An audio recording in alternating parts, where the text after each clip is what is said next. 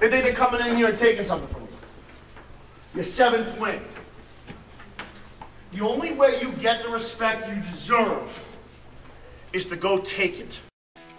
Algonquin continues its amazing season as they play host to last year's Central Massachusetts Division I District Champions from Fitchburg. The Red Raiders start with the ball. Here on 3rd down, quarterback Andrew Brooks goes up the middle to A.J. Williams. Not enough for the first as they're forced to punt. Now the Tomahawks take over on offense, led by quarterback Ryan Berry. First drive on 3rd down, Ryan Berry to Billy Palomares. He heads outside. Great move up the middle. Really using the sidelines and is pushed out at the 35. A few plays later on 2nd down, Max Sarasoli cutting up the middle, gets past, good for a 1st down. Next play, handoff to Billy Palomares again. Look at number 23, Kyle Menezes with a key block there, opens the door for Palomares, and he's home free to the end zone. Tomahawks go up 7-0 off of the 24-yard touchdown run. Now, next Fitchburg drive, Alex Marrero cutting right up the middle, getting rid of Paluchko. Skinner brings him down at the 40-yard line. Big run there by Marrero. Couple plays later, Brooks is looking for options. There's Jake Paretsky on a sack, but a flag is down. That will give the Red Raiders a 1st down. 2 plays later, handoff will once again go to Marrero. As he goes up the middle, finds a hole, plows right through, good enough for a 1st down. Later in the drive, 3rd down, it'll be once again Marrero as he cuts to the outside, avoiding blockers, and he really doesn't want to stay down. Look at him bouncing around out there. He's got a lot of maroon shirts. He's trying to bring him down. They finally do. Marrero trying to stay upright. He couldn't there, and it's 4th down. We head now to the 2nd quarter, where the Red Raiders are going to go for a field goal. Facundo Isis takes the snap. He kicks it right into his own line. Robinson there to pick it up. No elevation whatsoever on the kick as the Tomahawks take over. On 3rd down, up the middle, Max Sarasoli is going to fall short of the first, so the Tomahawks are going to go for it on 4th and short. It's Sarasoli up the middle again. It's very close, but he's just able to get the 1st down. Now a few plays later, again Algonquin going for it on 4th down. This time, outside run by Kyle Menezes. He gets past the 1st down, dragged out of bounds at around the 45-yard line. Now on 3rd down, Berry looking for options, trying to avoid the pressure, but he can't avoid Tyree Hampton bringing him down from behind for a sack. Now the next Fitchburg drive, Brooks outside to Marrero. Kind of deja vu here, bouncing around, trying to avoid the pressure, but Robinson's right there to bring him down as Fitchburg's forced to punt. Now on 1st and long, Ryan Berry, screen pass, Gavin Boyden cuts up the middle, finds a hole, and he gets to the outside. He breaks a tackle using the sidelines and is pushed out of bounds, but good for a 1st. A few plays later, on 3rd down, Ryan Berry overthrowing Menezes, and the Tomahawks are forced to punt again.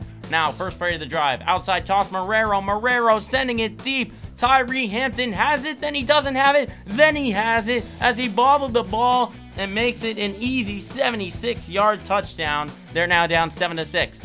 Now next drive, Ryan Berry looking for options. He finds his star wide receiver, Colin Robinson. He gets up the middle, breaking tackles, and a host of Fitchburg players has to bring him down at the 35. Big catch and run by Robinson.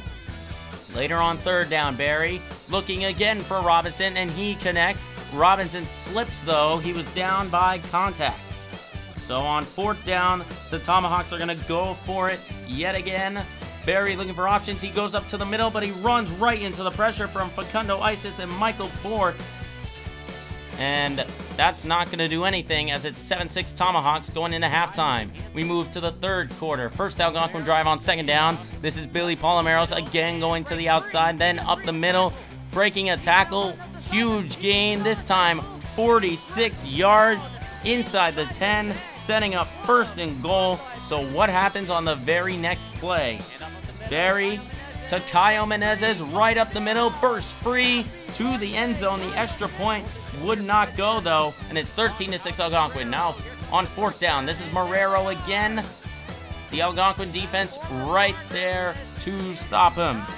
Now on the very next play for Algonquin. Palomeros outside, gonna go 20 yards to get the first down. Inside the 10, tremendous running. Now on 3rd and goal. Ryan Berry goes play action, and he's going to look for Colin Robinson. He's got him in the end zone, 6-yard touchdown, and it's now 20-6 Algonquin. Now next Fitchburg drive, facing 3rd and long. Brooks gonna try and go deep, but that is way underthrown. Easy play for Paluchko to make the interception. Tremendous play there. Now 3 plays later on the next Algonquin offensive drive. Ryan Berry looking again, screen pass to Gavin Boyd, and this time it's gonna go to the end zone, heading for the pylon. He's got it, touchdown, and it's now 27-6 Algonquin. We move to the 4th quarter. We get to see some new faces for both teams. 4th down for Fitchburg. Michael now going outside, and he is not gonna get the first. Flag would be thrown. It'd be against Fitchburg. Penalty declined. Tackled by Drew Reynolds. Now Jay Key, the quarterback, handing it off to Zach Smith, who goes 22 yards to the outside. Pushed out of bounds. Good for a first down. Now 2 plays later, another new face, John Palomeros, heads to the outside, looking like his big brother Billy. He gets the first down and is brought down at the 5. Now next play on 1st and goal. Handoff by Key to Zach Smith to the end zone for the touchdown, and that would be all she wrote as the Tomahawks would go on to beat Fitchburg 34-6. We just play like every other week. We didn't look at their record. We knew that they're a tough team, the Red Watch A, so we just play like every other game. I thought that was the win. Definitely confidence boost. Like our first half was a little shaky, but the second half was, you know, that's how we play Tomahawk football, and yeah, just a confidence boost. We know what we're gonna do going into Westboro, I hope. Our defense really stepped it up in the second half. Like, we didn't tackle. 33 was basically their entire offense. So once we shut them down, they really had nothing to do after that. And our offense stepped it up. We began blocking after that.